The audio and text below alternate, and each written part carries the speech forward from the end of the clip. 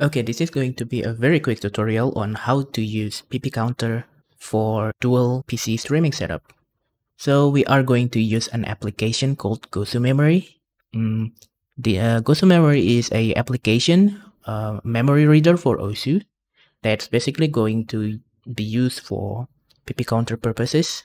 And oh yeah, by the way, I also have a written version of this tutorial, so um, you can go to the link in the description below to see. Right, back to gosumemory. You need this application and you need the latest version of gosumemory, which is 1.3.1. And how to know if your gosumemory is the latest version? Easy, you can just go to gosumemory folder and see if there is config.ini in here. So if your gosumemory doesn't have this file, then it is not updated to the latest version. You can just open gosumemory.exe to auto update it itself, and you're done. But for this case, we are going to access this file, config.ini. You can open it with Notepad, and in this case, Notepad++ I'm using. And you want to change this to line server IP and cores.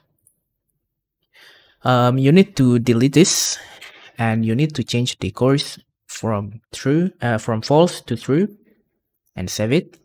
You're done with the first step. Now for the second step, we are going to change a little bit of code in the PP counter. So go to the static folder and you need to pick the counter that you are going to use.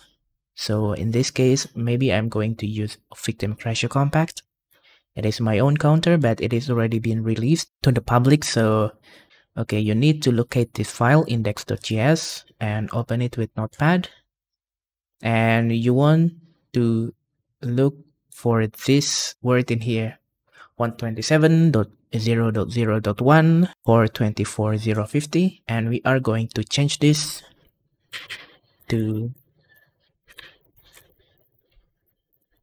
location.host. And you need to do this for every single 127 something something in this code. So yeah, it is better to just search for that. Something like this, we need to change it to location.host, and don't forget the plus, and you are done with the second step. I'll show you why this is important, but we are going to the third step first, which is knowing your own IP address. So all you need to do is go to search, type cmd, type ipconfig, and search for IPv4 address. And you need to write this down or just plain remember it if you have a strong memory. And we are going to the last step, which is actually trying and see if it is actually works. Go back to gosumemory folder, run gosumemory.exe, and you can open OS. You're here forever. Click the circles. And just let it play in the background actually, any map. And let's see if it is actually working or not. Go to localhost 24050, go to victim crasher compact, and it is working. But is it working on the second computer? Let's just see. Well, I don't have a second computer, so let's just use my phone. Right, you want to go to this address.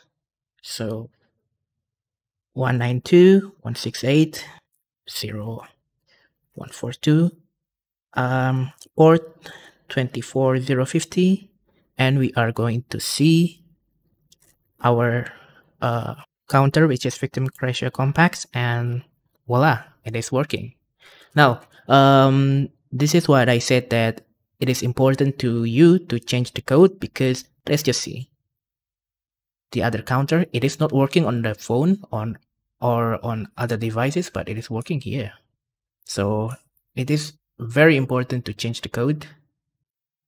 And yeah, I think that's all for this video. Thank you so much for watching, and I'll see you next time.